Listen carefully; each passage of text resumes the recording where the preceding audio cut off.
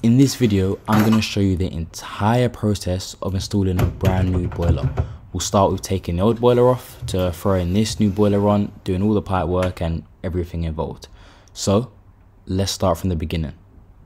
This is the boiler we're taking out. It's a Worcester Junior and the customer just aren't happy with it. They said it's not working properly and they want to upgrade. So first thing we're going to do is our safety checks. We're going to make sure the ECV isn't bypassing. We're going to make sure there's no gas leaking. Once we've done that, we can then start to smash out our flue. All the cement is out. We've just got a few screws, and once they're out, the flue should just slide out.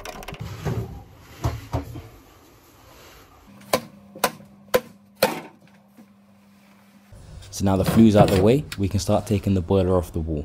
Now this boiler is a little bit more complicated to take off than any other boiler. It comes off in a few parts, so that's what we're going to do now.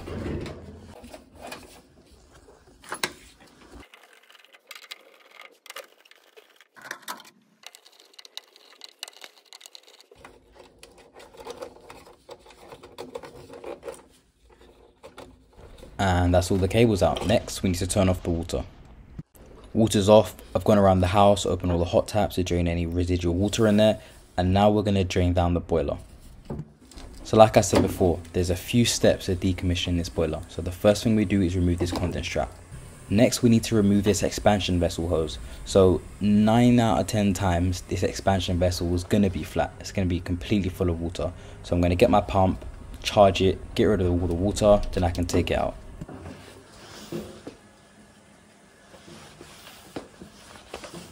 Now the boiler's finished draining, we can pull out the clip and pull out the hose.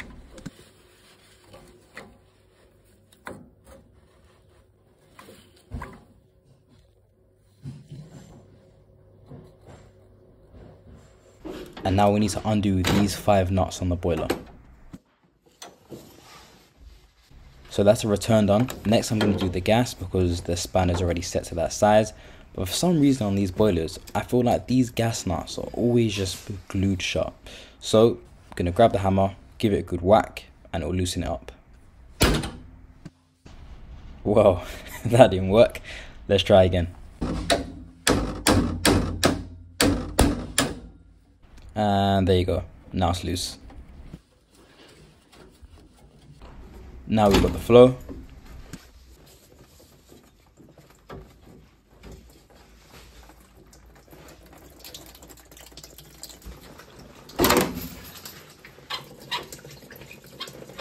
And last but not least, the hot nut.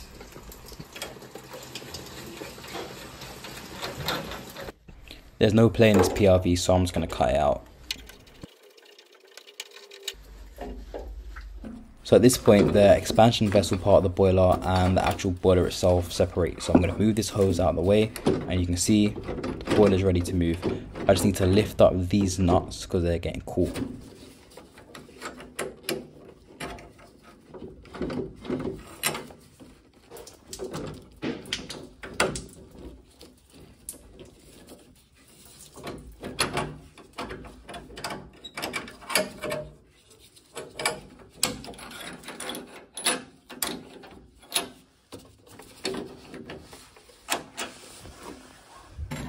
And now, boiler should be ready to come off.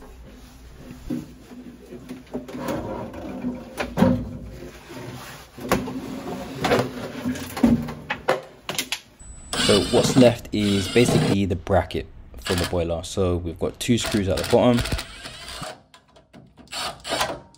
We need to undo these 5 nuts so we can take the pipes away from the bracket. And you can see it's loose, pretty much ready to come off. We just got 2 more screws to do at the top. But my normal bit for my impact isn't going to fit, so I'm going to take that out, put an extension piece in, so now we can reach the screw all the way at the back.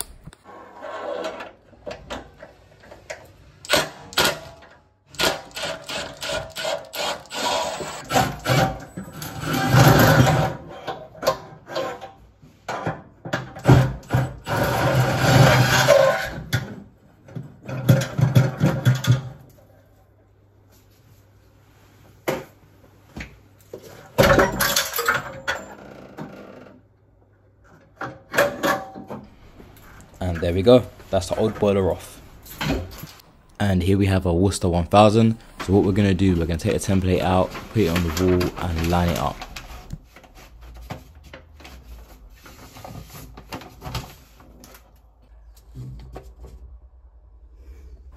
And the beauty is, because it's the Worcester coming out and the Worcester going in, the pipes pretty much line up exactly the same.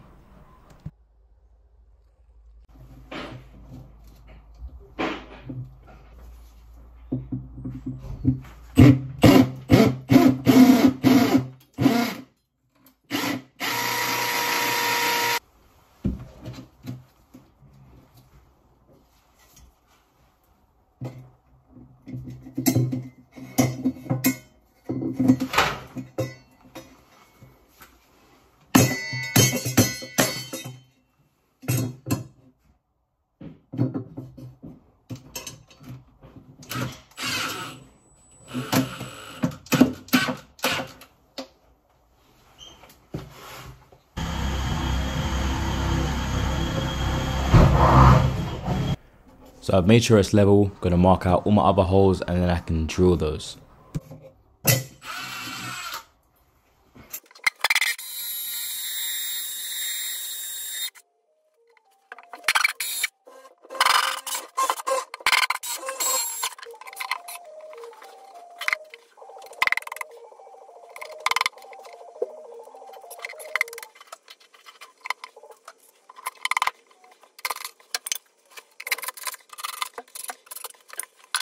That's the bracket all done. Now I need to trim down these pipes so they're not in the way of the boiler.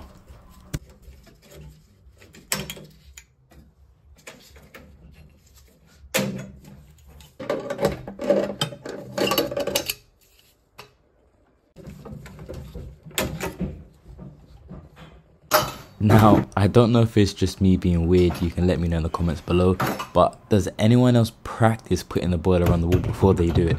I feel like sometimes because the boiler is so heavy, you only really got a short amount of time to put it on. So I just like knowing I've practiced it, this is the motion, there's a lot of space, this is how I'm going to do it. But yeah, you can let me know if you do that as well.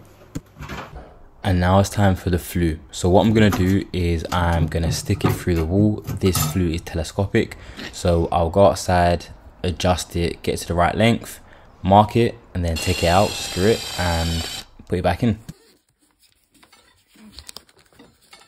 And at this point, the flue is pretty much all done. Just going to cement it, but I'll do that at the end. Everything pretty much lines up perfect. Flow, hot. Gas is a little bit different because they give you an offset, but everything else, pretty much perfect.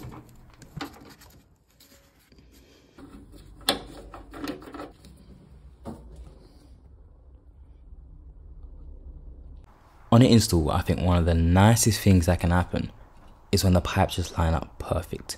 Because you end up piping up in about 10 minutes. And then from there, once you've done the flue, you've piped up, you're pretty much 85% done. So that's the flow done, just need to press it. Now I'm just measuring out the hot pipe in terms of how much I need to cut this 15mm pipe.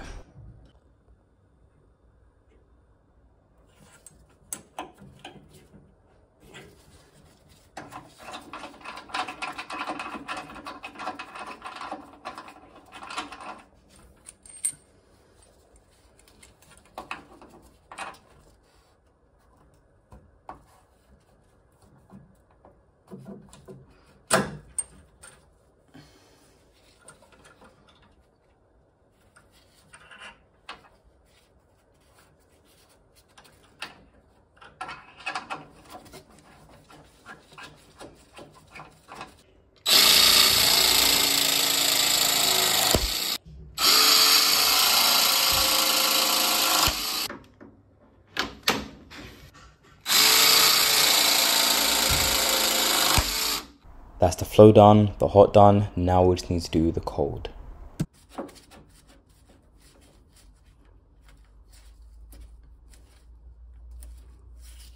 Now in terms of the PRV, what do you think? Should I just balance it in the middle here and hope no one notices? No, I'm not gonna do it. I'm gonna cut it back and I'll probably put 2 straights.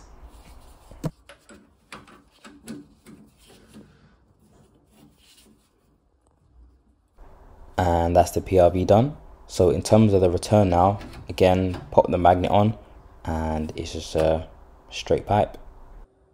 And there you go, that's all the pipes done. Just need to quickly press it, do a quick tightness test, but everything is all good.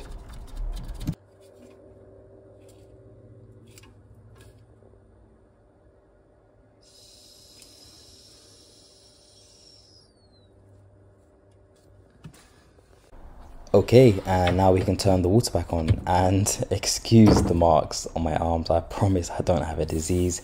I was soldering in the ceiling above my head and solder dripped on my arms, and as you can imagine, it wasn't the nicest of feelings, but we got through it. It didn't leak in the end, which is the main thing. I think it would have been worse if I burnt myself and then it leaked because I had to do it again. But anyway, that's a story for another time.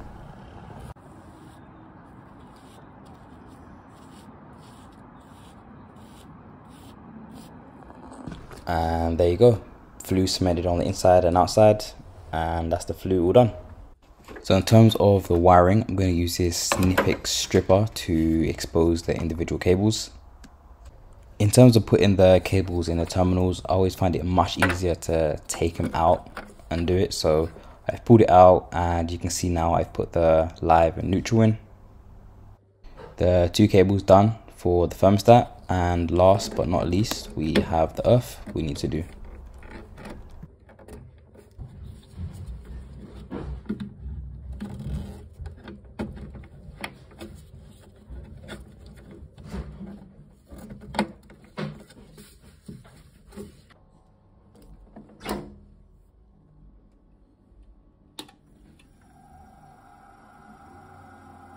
Now at this point, the boiler's pretty much all done. I just need to fill up, set up the boiler, set up the thermostat, do all the small things such as tidying away the cables, making things look neat, pack away all the tools. But while I'm doing all of that, I'm going to do a hot flush with the heating on. And once the hot flush is done, I'm going to drain the system. I'll isolate the towel radiator in the bathroom.